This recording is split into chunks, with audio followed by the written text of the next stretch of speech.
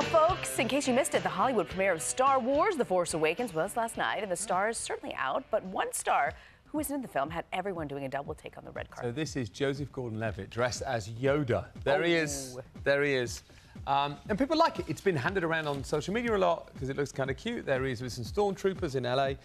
The only issue I would say is I think Joseph Gordon-Levitt has forgotten narrative of Star Wars because sequentially in the last one, which is Return of the Jedi, not the last one to be made because there was 3 prequels. Yeah. But in the last one, sequentially, in the narrative, Yoda died. Why'd you tell me that? I haven't seen that one yet. Because that film came out 30 years ago. Oh, well, I still You've had time. Maybe I was going to Netflix it this weekend. We can Netflix. You've had time. All your life. Anyway, I'm just saying, Yoda has died. I think turning up as Yoda is disrespectful to Yoda's family. This came out today. This is really interesting. You're going to like this.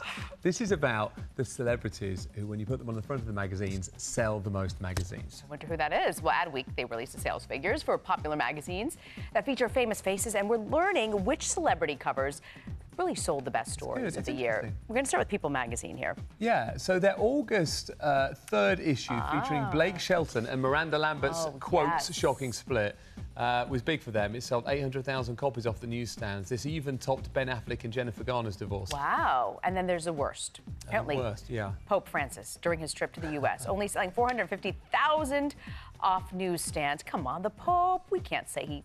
That's kind of unfair. I don't know. I mean, 250 million people took to the streets to see him. Yes, exactly. I don't think he's too concerned with only a handful of people buying him on People magazine. As you might imagine, this cover did the best for Vanity Fair this year. Caitlyn Jenner sold roughly 400,000. So normally they sell, I think, they average about 160-odd thousand Vanity Fair, so it jumped to 400,000. And it won a huge award recently for Best Magazine Cover of the Year as well. It was pretty sensational. Yes, it was. And this kind of hurts me to say because I love this gal. Sarah Jessica Parker, apparently sales not doing well, bringing below average numbers for this Cosmo cover and also for Harper's Bazaar, but I think she's a fantastic person. Jennifer Aniston's still doing well. Here's just a tiny interesting detail buried in this is that Kim Kardashian doesn't do that well. Caitlyn does well, Kendall does well, Kim Kardashian not selling well this year. And the Pope, I'm not sure, is this right? The Pope not doing well? I guess if you are a devout Catholic, you're probably not that bothered about people. But he's still a rock star if you're not Catholic.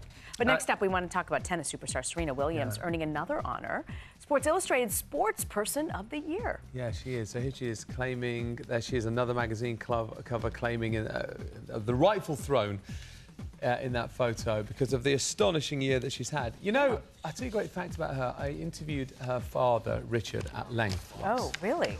And you know that for Serena and Venus, before they were born, he wrote down on a piece of paper that he would make both of them the tennis champions of the world. Wow. But if you think about that, that's at odds with talent. He didn't know they were going to be good at tennis. Wow.